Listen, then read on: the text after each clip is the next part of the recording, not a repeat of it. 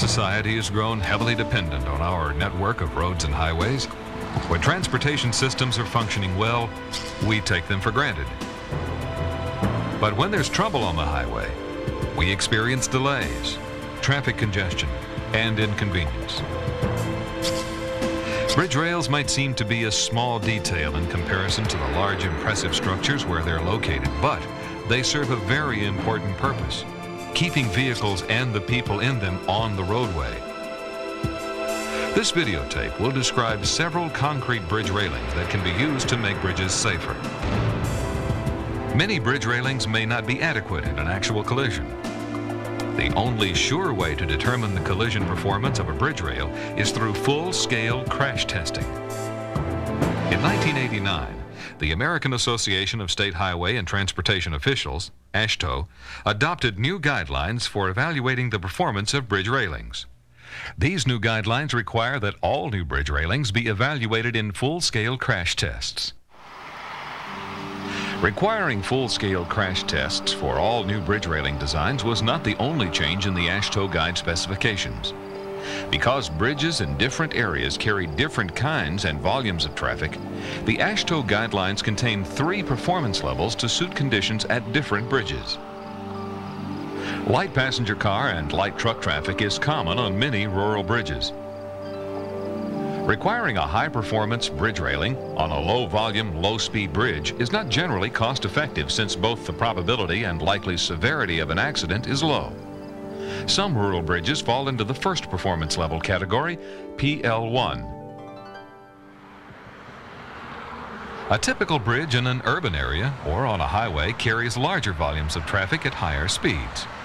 Some of these bridges also experience more truck traffic. Because there is a greater probability of a collision and the collision is likely to be severe, these bridges require a more costly, higher performance railing. Most urban and highway bridges fall into this second performance level category, PL2. The third performance level, PL3, is for bridges where the combination of speed, traffic volume, and percentage of trucks make the probability of a serious collision relatively high. The consequences of a large tractor-trailer truck, bus, or tanker truck penetrating through a bridge railing can be very severe. The collision not only places the truck driver at grave risk, but other drivers on the bridge can be unwittingly drawn into the accident. If the truck penetrates the railing, the danger may spread to occupants of vehicles on other roadways as well as pedestrians. Recent crash test programs have evaluated a variety of bridge railings to determine their performance level. This videotape will review some of the results of these testing programs, starting with the PL2 bridge railing. The 1989 AASHTO guide specifications require tests with 3 types of vehicles: an 1,800-pound passenger car striking the barrier at 60 miles per hour at a 20-degree angle, a 5,400-pound pickup truck striking the rail at 60 miles per hour and 20 degrees, and an 18,000-pound single-unit truck striking the bridge rail at 50 miles per hour and 15 degrees. The bridge railings in these tests must prevent the vehicle or its cargo from penetrating or going through the railing, prevent vehicle or barrier debris from entering the passenger compartment of the vehicle, smoothly redirect the vehicle away from the bridge rail without causing it to roll over, and ensure that the occupant's impact velocity with the vehicle interior is below the specified values. Recently, several concrete bridge railings have been tested to determine if they meet the AASHTO PL2 criteria: the New Jersey safety shape, the F-shape barrier, and the vertical concrete wall bridge railing. The concrete safety shape barrier, also known as the New Jersey barrier, is without a doubt the most popular bridge rail in use today. One reason for the popularity of the concrete safety shape is that it effectively prevents vehicles from penetrating the rail while being nearly maintenance-free. The shaped profile of this bridge rail causes a vehicle to ride up the barrier as it is redirected. This vertical motion dissipates energy, resulting in less vehicle damage and better occupant response than the comparable impact with the vertical wall. This test showed that the occupant responses were within the allowable range. Since shaped barriers dissipate some energy by lifting the vehicle off the ground, there's a chance that vehicles may sometimes roll over, as happened in this test of the GM shape. This type of accident is almost always very severe. The small car crash test is designed to uncover this type of vehicle stability and occupant response problem. The 5,400-pound pickup truck test demonstrates the strength of the bridge rail for a larger vehicle.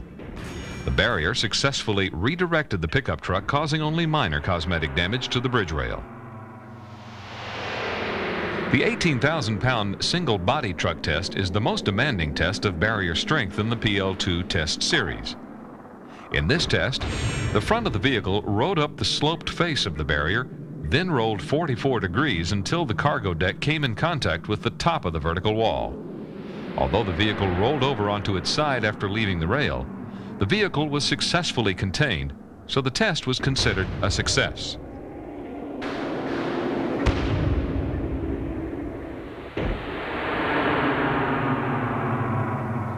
Although the New Jersey shape is the most common shaped concrete barrier, it is not the only one. A research project in the mid-70s identified a number of alternative shapes. Alternative F, now commonly called the F shape, was identified as a promising candidate.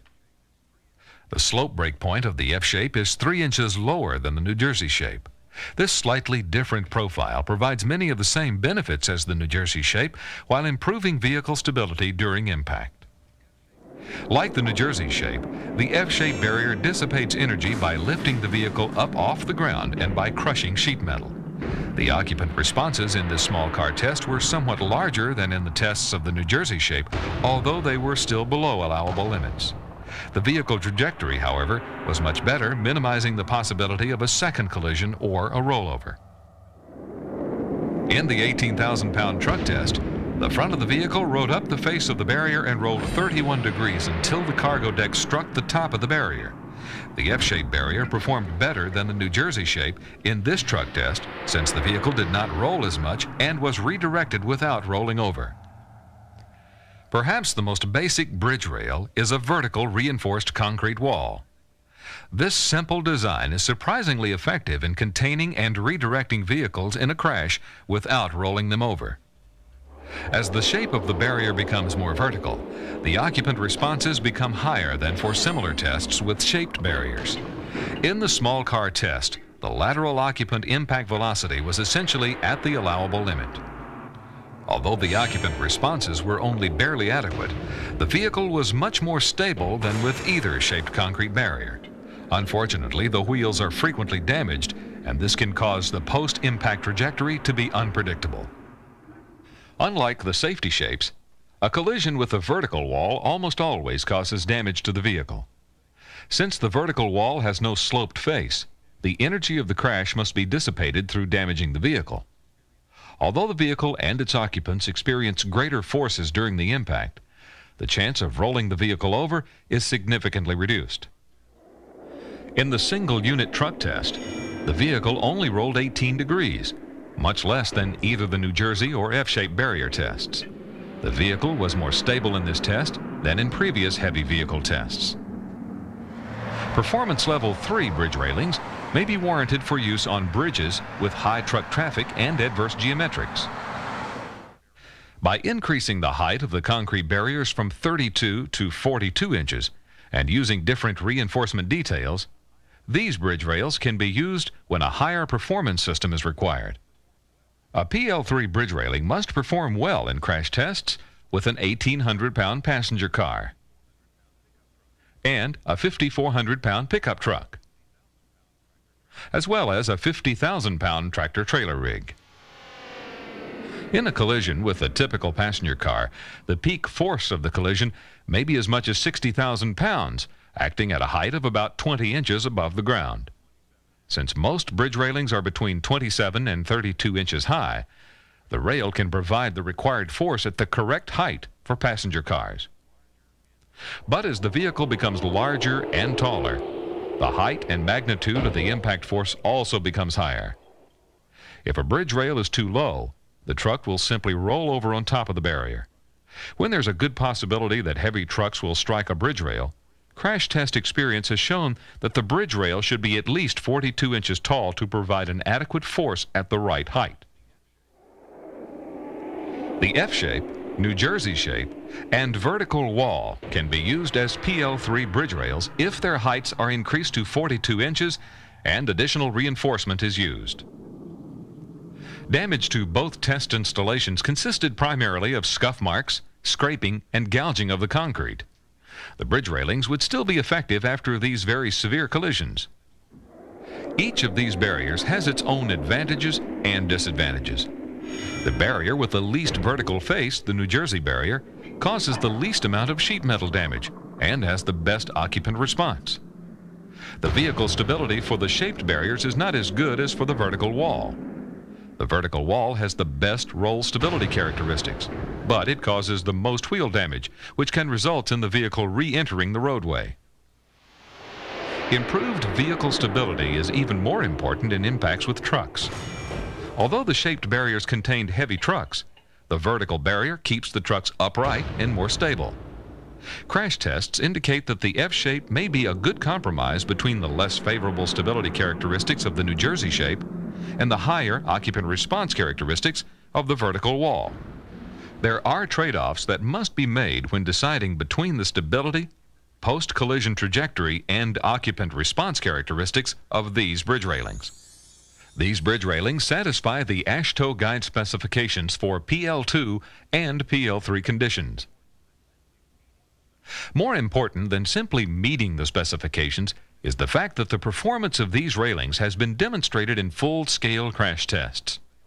Crash tests are the best available method for deciding which bridge railings designs will work and which designs will not work. Bridge railings serve an important, though usually unnoticed role in providing a safer roadside environment. Choosing the most appropriate bridge rail may seem minor in comparison to other engineering and design considerations, but making the correct decision can save someone's life.